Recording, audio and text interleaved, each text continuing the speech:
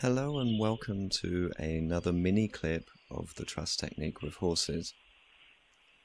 This is a lovely horse called Arthur, and what you're observing is myself sitting next to Arthur, and I've got my mind into what can be known as a peaceful or present state of being. This requires me being very focused and my mind activity being very minimal. When this happens next to an animal, they respond to that in a way that their minds also go quiet. So what's happening right now with Arthur, his eyes are firmly closed and he's entering a very sleep-like, trance-like state with me, a very trusting area. You can see him slowly going deeper and deeper.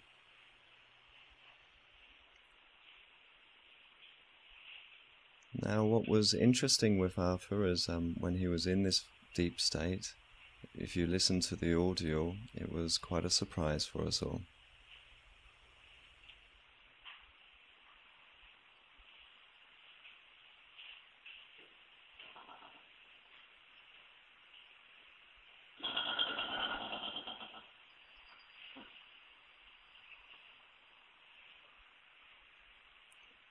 So in this deep trance-like state, Arthur was taken back to a memory. He was obviously calling another horse. I actually have a gut feeling that that was a very dear memory, and I believe he was actually calling his mother. So in this very trance-like state, there's a lot of healing that can happen. A peaceful, quiet mind doesn't just help you on an emotional level, but it can also help with physical healing as well.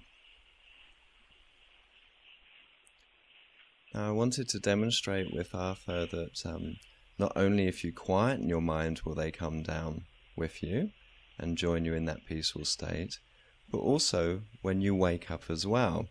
So if you observe my breathing and what I do here to wake up and then observe Arthur, it's quite an interesting moment.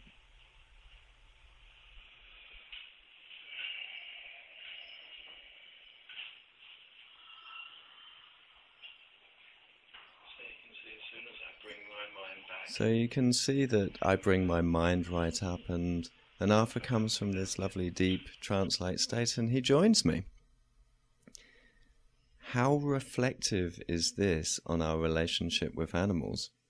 Yes, you're observing this with two very relaxed beings, but look at the extremes of that. When we're anxious and upset around our animals, of course they feel it. And of course they respond to it. So when we get anxious about the behaviors of our animals, are we helping them? No, we're actually adding to the problem. Screaming and shouting at animals does not work.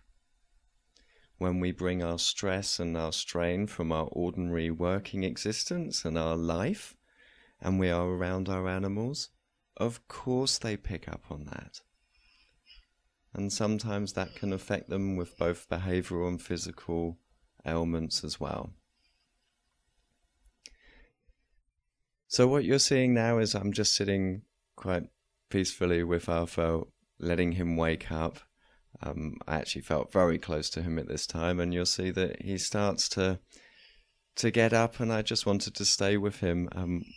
What I find quite interesting here is how we both get up, that we both honor each other's space, and we're still very connected to each other.